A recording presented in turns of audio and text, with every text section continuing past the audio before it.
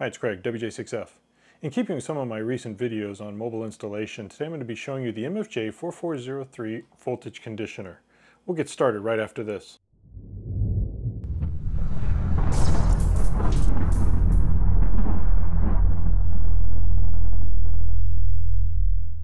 For the web page for the MFJ-4403, they say it protects against reverse voltage, overvoltage, voltage transient, and short circuits, super noise and ripple filtering, power supply buffering, and they say it lets you run a 100-watt SSB from your cigarette lighter. Okay, on the left, you have the reverse polarity light.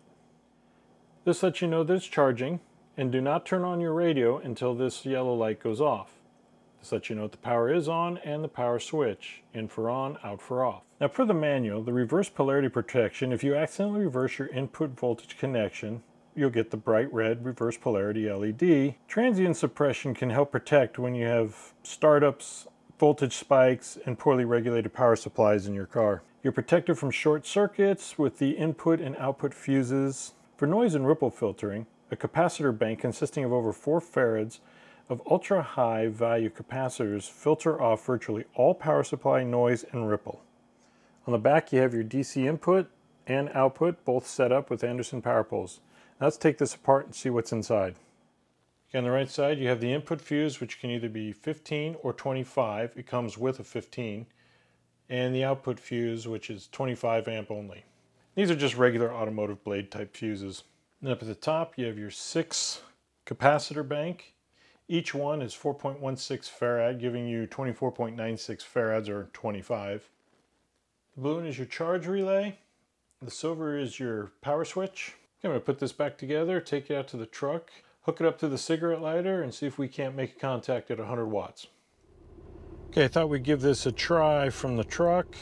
This is just a temporary setup since I haven't been driving it much. I took all the equipment out. So let's power on the 4403. And it says don't turn on the radio until the charging light has gone off. And that can take a minute or a little more. Okay, now the radio came on. Okay, you can see I've got the HF power set to 100. And we've got the power coming from the cigarette lighter. Let's see if we can make a contact. As this thing says, you can run 100 watts from a cigarette lighter.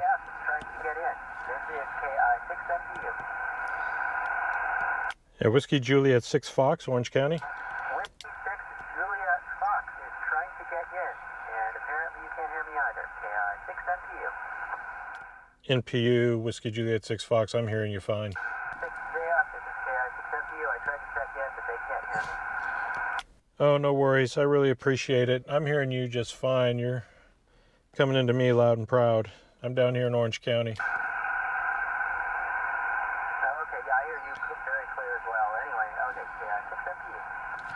Really appreciate it. Thanks much. WJ6F.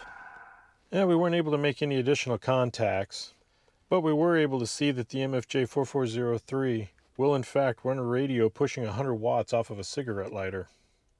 Really appreciate you taking the time to watch this video. If you have any comments, questions, or concerns, please leave them in the comments section below.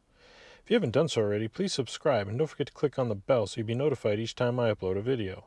If you'd like to help support the channel, there's a Patreon link in the description area. While you're here, check out one of these other videos. Thanks again for watching.